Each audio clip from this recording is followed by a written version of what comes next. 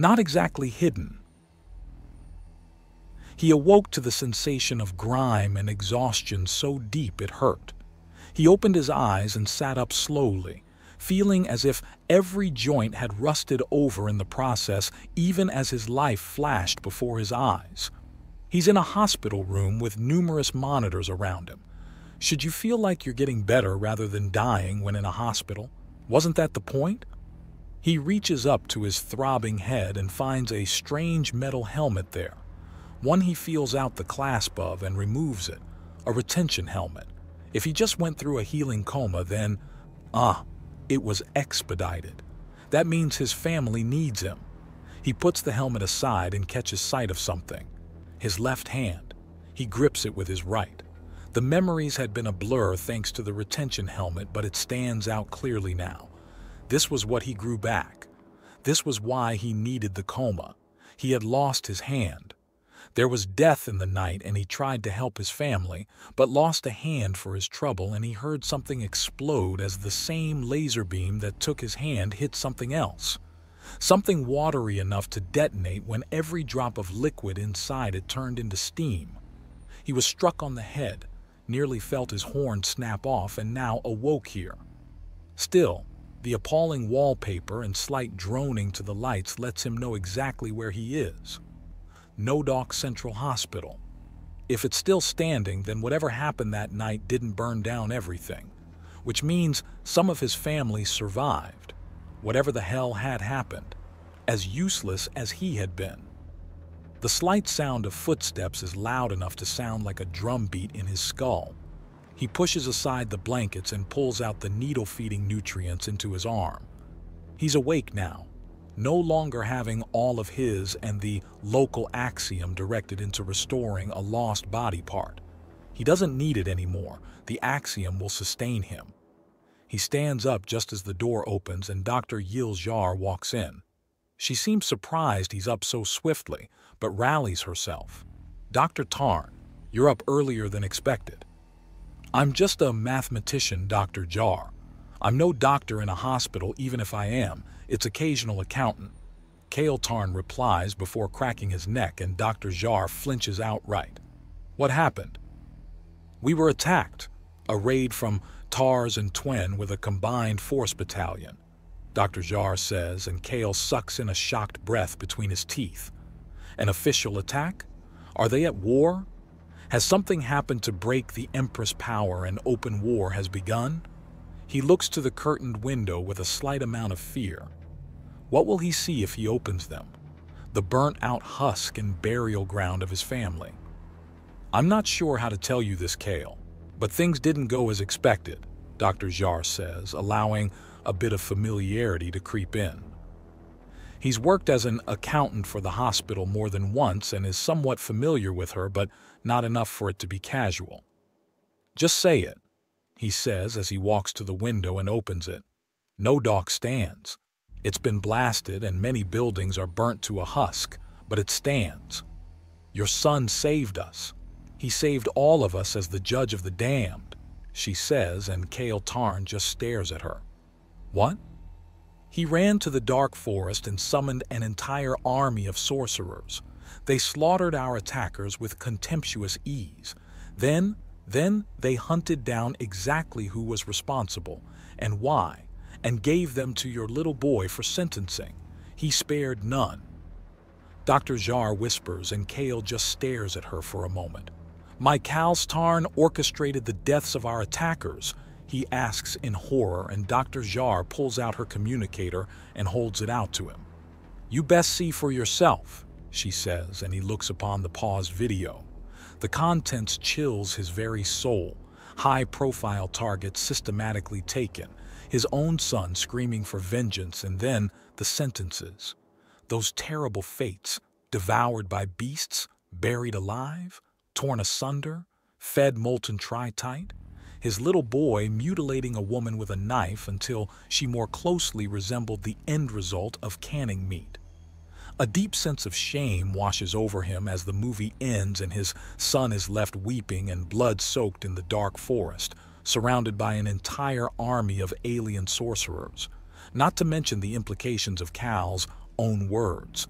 Thera is dead? Vera and Jen? He mentioned an aunt. Was it one of his own sisters? One of Thera's siblings? He wordlessly hands the communicator back to Dr. Jar and considers before brushing at the sleeve that's been cut off in order to keep something soaked with blood away from him.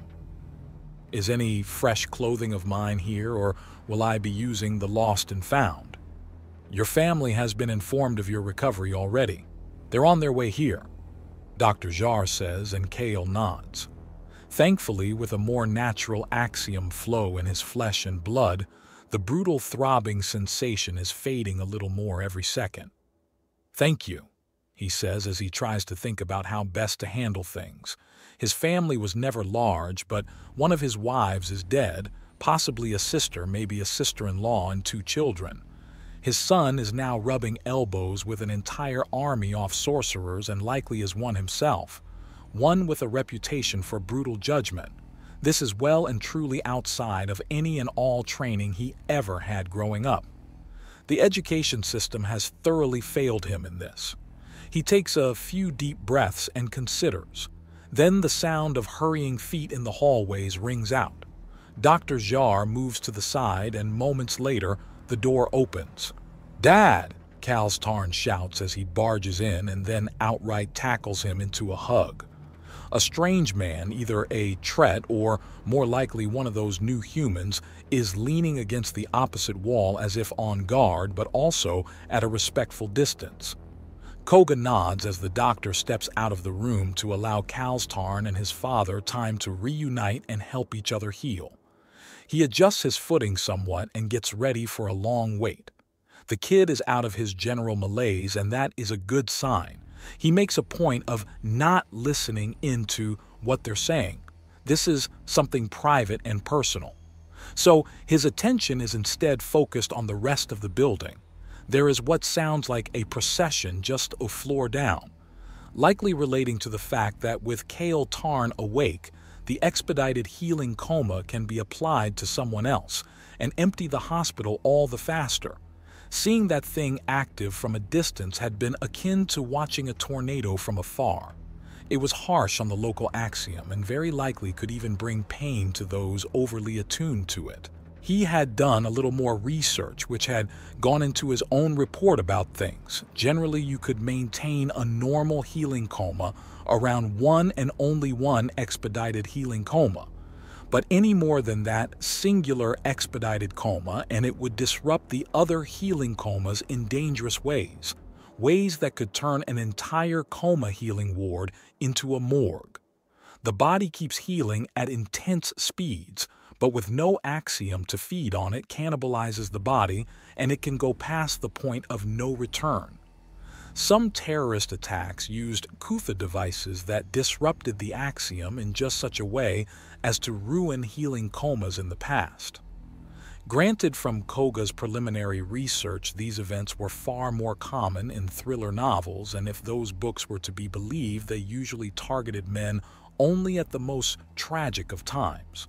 It was like amnesia from a soap opera, massively misunderstood and made far more common seeming by those who adore the call of drama. He pockets the communicator and pays attention as he hears the procession from below climb up the stairs.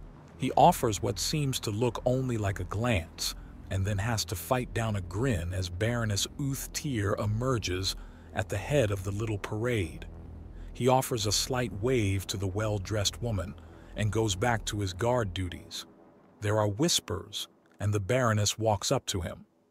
"Koga, it was quite the thing to see how you and yours dealt with those that caused this calamity. Why are you here?" Young Kalstarn is as yet untrained. He does not go anywhere outside the dark forest without a fully realized sorcerer nearby. He's with his father, the man who just awoke in that room. Koga explains, pointing directly at the hospital room. "So, the judge is there?" she asks as she looks over to the room in question. The news crew behind her catches the look, and some reporters are saying their own pieces into small microphones. "Could you please stop it with the silly nicknames? He's a child," Koga remarks with a raised eyebrow. "Excuse me, Sir Sorcerer," one of the reporters asks, and Koga glances her way. "There are many women around Serbo and beyond that believe your retaliation against the Twin Tars battalion was completely over the top, and the execution of the 5 women to be both brutal and unwarranted. What do you have to say to that?" He raises an eyebrow and gestures for the crowd to follow as he walks to a window some 10 paces away. He points out and indicates several destroyed buildings in the process of being rebuilt. 4 days ago, this village was pristine and untouched. The closest thing it had done to offend anyone was daring to produce high-quality goods that always sold out before their immediate competitors did.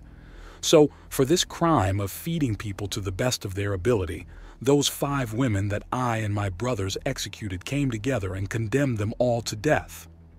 But don't you think that... I think that if you condemn others to death and damnation, then you open yourself up to equal levels of brutality. It was them, and they, that made this about murder and torture. That we only killed those that attacked, and the ones who sent them speaks of great self-restraint on our part. In older times, sending a child screaming and weeping into the embrace of the dark forest meant that there was a brutal retaliation approaching. Or would you prefer that we had simply trained Cal's Tarn until he was ready to face armies alone and set him after those who wronged him? Do you hate the Twin and Tars people so much? What? Why would you say such a thing? You're the one complaining that a sorcerer's retaliation was as large as it was. Well, they used to be a hell of a lot bigger. Or do you just not care about how much actual damage was caused and just want a ratings bump? Koga asks. And before she can say anything else, Tyr nudges her back a little. "Daiki of the Koga clan, I am hosting a charity ball and auction in honor of those lost in this attack. The proceeds of the ball and auction shall be used in the rebuilding of Nodok and will also be paying for all the medical concerns of the people here." "I see. I'll have to speak with the others, but I may have something to contribute to the auction," Koga notes.